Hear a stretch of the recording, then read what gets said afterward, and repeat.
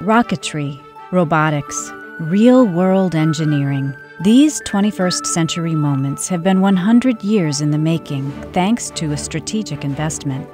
In 1916's bustling Seattle, Washington, the population was growing. The perfect place for Bill Boeing to start his fledgling airplane company and to invest in the people around him.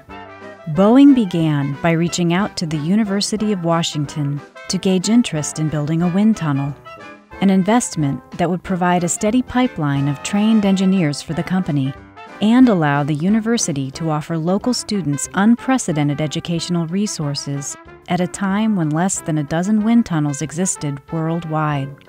This now yellowed note from our Boeing archives details efforts to figure out just how much the project would cost, putting the figure at roughly $20,000, more than $400,000 by today's standards.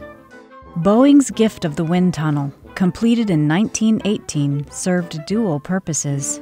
It created an aerodynamics testing facility, still in use today, where numerous commercial and government aircraft models have been analyzed and enhanced.